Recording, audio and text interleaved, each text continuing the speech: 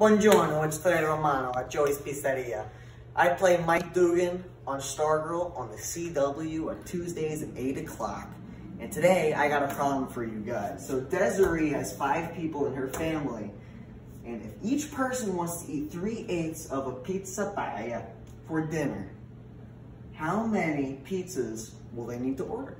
Simple question. Now everyone, I want to ask you to show your answers, please. It makes the teachers' lives a whole lot easier. So, good luck.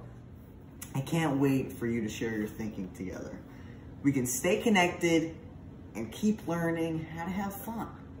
You've got this, 5th graders. Shout out to all my friends in SoCal San Marcos Unified School District. Thanks for launching the Unified School District Problem of the Day campaign. Parents and teachers, head to mathproblemoftheday.com to check out more free math videos for students. Good luck, future mathematicians. Hey, it's Trae coming back at you again with a little history lesson on pizza before we wrap this up.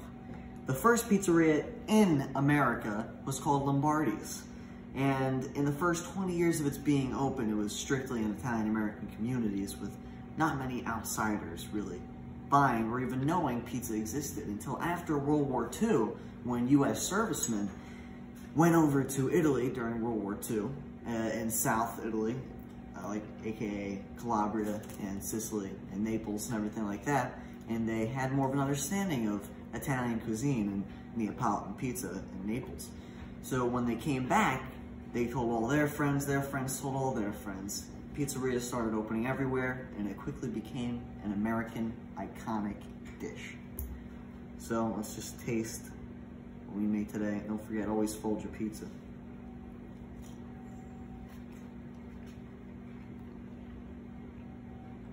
Pretty good, what can I say?